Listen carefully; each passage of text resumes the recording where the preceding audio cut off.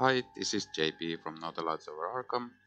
This will be my wrap-up overview video of the Edge of the Earth campaign expansion and the playthrough I just finished filming. In this wrap-up I will talk about my overall opinion on the campaign. Is it good? Is it bad? Are the mechanics interesting? Do they function? And etc. So, without further ado, let's get started. Okay, so I just finished the Edge of the Earth campaign, and well, go see for yourself how Monterey Jack did, but spoilers, not good at the end, but otherwise the run was okay. Of course, I mentioned in my last couple of videos that I made some gameplay mistakes. I played these partner assets wrong.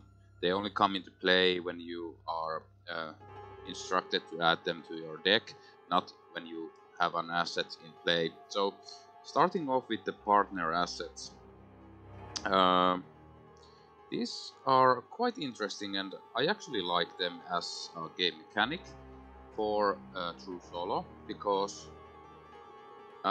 when you have only one investigator, that investigator might have some areas where he or she is not that strong. So for example, when I was playing Monterey Jack, I ended up using James Cookie Friedrichs a lot, because he boosts your combat so you can fight better, and in those scenarios where I needed to fight, Cookie helped me out. Of course, some scenarios had Cookie's custom 32 in play also, that helped me way too much in those scenarios, so maybe I did better than I should have in the campaign.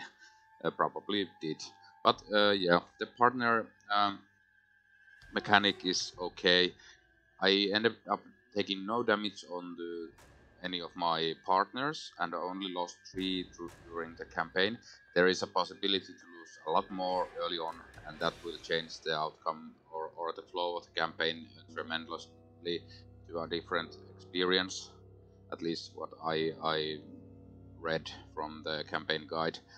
But for feeling anything for the partner assets, I feel like Arkham is supposed to be your investigator experiencing stuff, not learning about these story assets in that depth in this campaign. So I think that was a bit of a miss to lean that heavily on to the partner assets and not focus on the investigators actually playing the game, or the investigators players are using to play the game. But of course, I have heard that some players have liked the partners and the immersion in their backstories.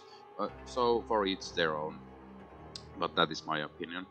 Next, I'll talk a little about the Tekelili cards. So the Tekelili cards have a multiple of different revelation effects. So some lose your resources, some makes you take damage, drop clues, discard assets, etc. So quite a bunch of different cards, and well, some cards just say that add a Tekelili card into your deck and you can't do anything about it. So that is a bit annoying. And of course, because I was playing my forced learning during the campaign a bit incorrectly, I was discarding the revealed Tekelili cards, so at the end of the campaign I played them correctly. But yeah, I ended up building up like 5 Tekelili cards in my deck, and was really hesitant to draw more cards because I didn't want to hit a Tekelili card when I had some other treachery cards in my threat area that would resolve them multiple times. So if I would hit like a damage dealing or horror dealing Tekelili card, I would just outright die, and that wouldn't be really interesting.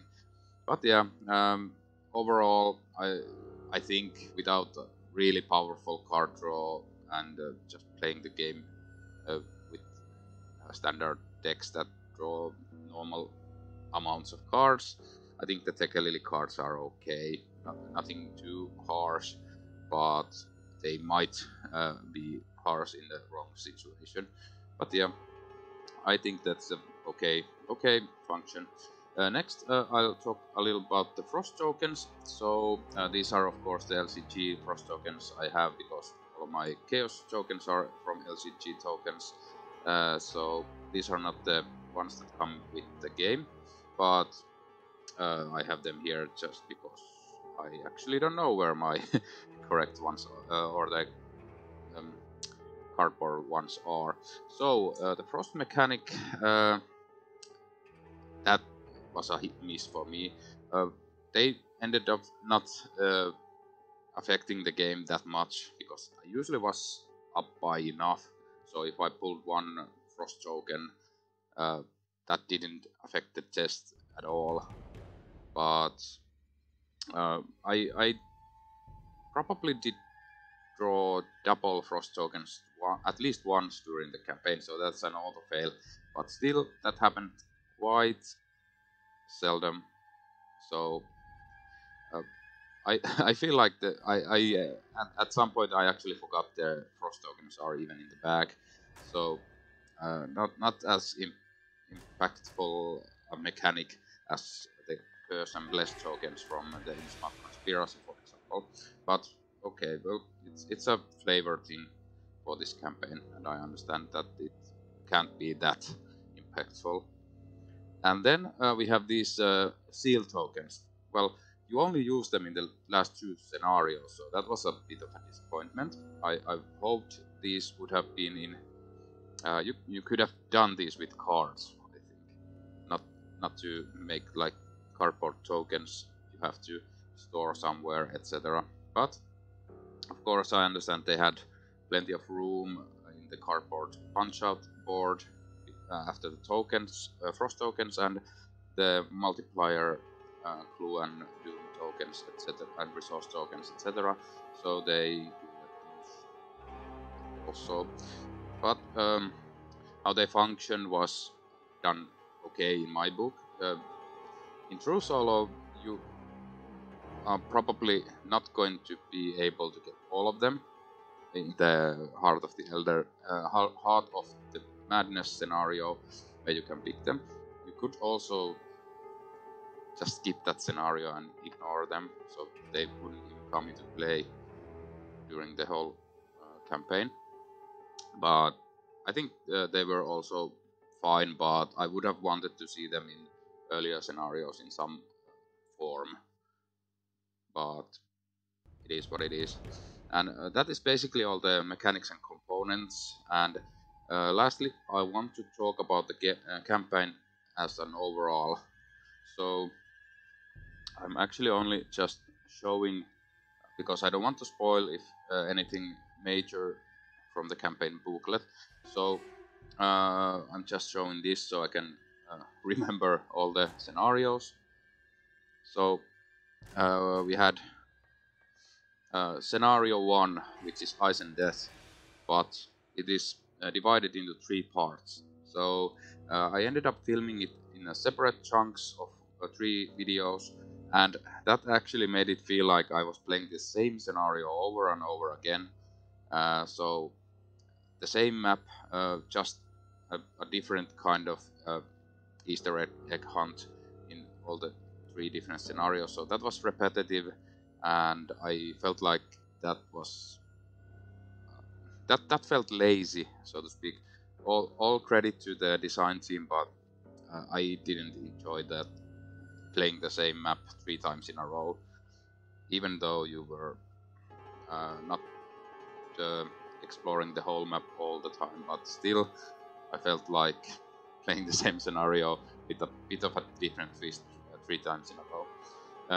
After that, of course, in the middle of that, you might end up in the Fatal Mirage, and that is also that you might end up playing it, depending on how you do, 3 times during this campaign, which is a lot of repetition of a same scenario that just okay. Again, it gets a bit different each time you play. You get to discover different things, but the mechanics are basically the same. So you're replaying the same scenario with a twist, and I really don't enjoy that, because one of my most hated scenarios to play is Heart of the Elders Part 1, which you might have to play a bunch of times to get all the pillars in that scenario. But if you haven't played the Forgotten Age, that is for sure the scenario I hate the most in all of Arkham Horror LCG. But again, we are seeing the repetition here, so Fatal Mirage, I ended up playing it once, so that was fine, and that was a quick game. Yeah. Then, of course, then we get to the Forbidden Peak scenario. That actually was a fun scenario to play. It was really different from the rest of the scenarios in this box, and it reminded me a lot about the Dunwich Legacy scenario, the Essex County Express, which is really fun and exciting scenario to play still to this day. Of course, some some really fast decks just crunch that, but it is what it is. But yeah, the Forbidden Peaks was a good scenario, and next after that is the best scenario in the box, the City of the Elder Things.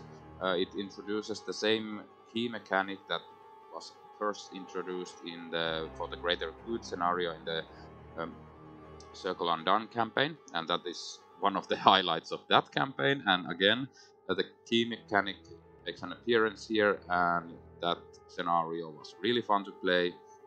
I enjoyed it through the whole gameplay, and how you discover the keys, have to trek around the city, and of course there's multiple layouts of the map depending on which expedition member gets to decide where you go, and etc.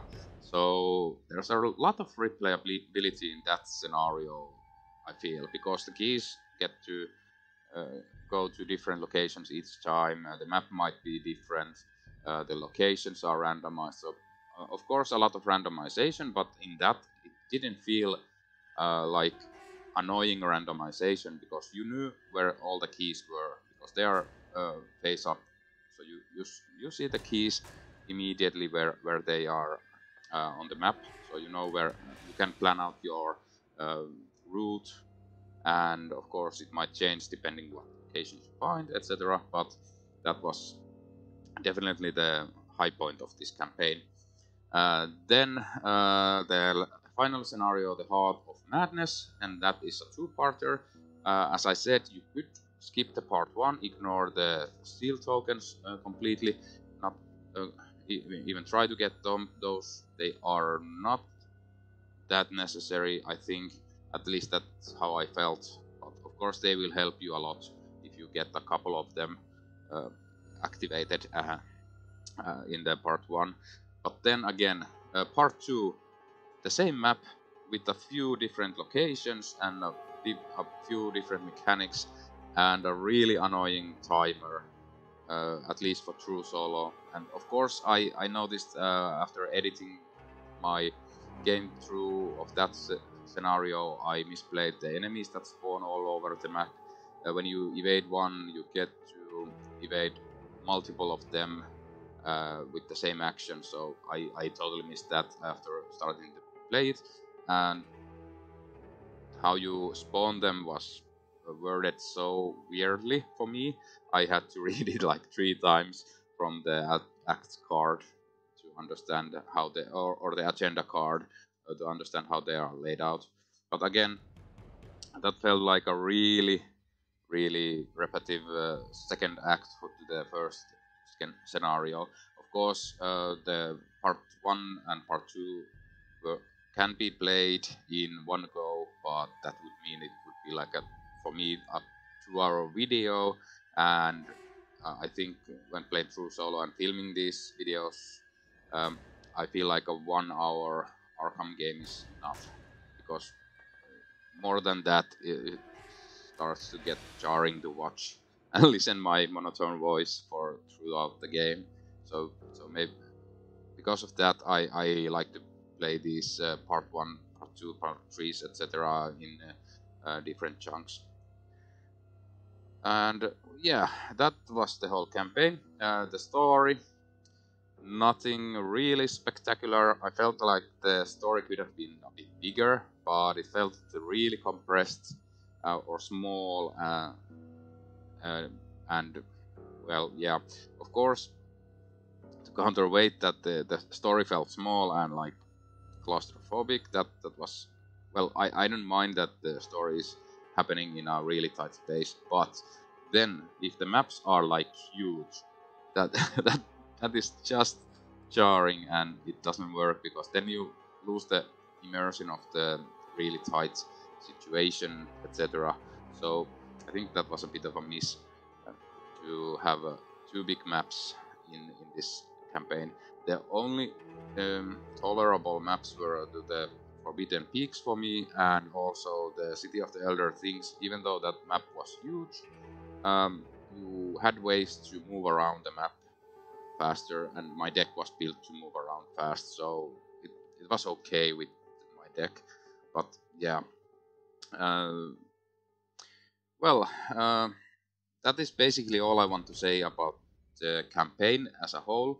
I feel like we are heading in a wrong direction with all of the story text, or the amount of story text. Of course, this campaign booklet lets Maxine write a lot of story text, but that is a double-edged sword. Some people like to read it, but for me, if I have to read like 2 pages of text, like a mini novella, before I even get to the setup of the scenario, it puts me off of playing sometimes. And usually I have like, okay, now I have like a 2-hour window to film a playthrough, and if half of that goes into me reading fluff text to understand what's happening in some degree, that's a bit too much. So of course, now that I have played through this campaign once and read most of the fluff text, I can skip it in future better, and know that when I go, I can just skim through the text and go to different parts of the setup faster. So I think that will ease up in further playthroughs. But still, maybe try to keep the text a bit shorter in future, please. That this is of course my opinion. I know people who love to read story text and stuff like that, but for me that is not necessary. I like that the game tells the story, not the setup and stuff like that. So I feel like some previous campaigns like Carcosa, the Forgotten Age, and even Dunwich did the storytelling through the gameplay really well, and the story text between scenarios was not too jarring or long, and it didn't take that long to read. But of course, opinions may vary, and I feel like this campaign lands in the mid tier of quality or enjoyment for me when playing. This is of course after one playthrough and playing only as true solo. So again, if playing multiplayer, it might feel way different, but this is the opinion of a true solo gamer mostly. But yeah, that is basically all I wanted to say about Arkham Horror's latest campaign, Edge of the Earth, and how the mechanics and the campaign feels like. So, hope you guys found this video interesting and useful. Thanks for watching, and until next time.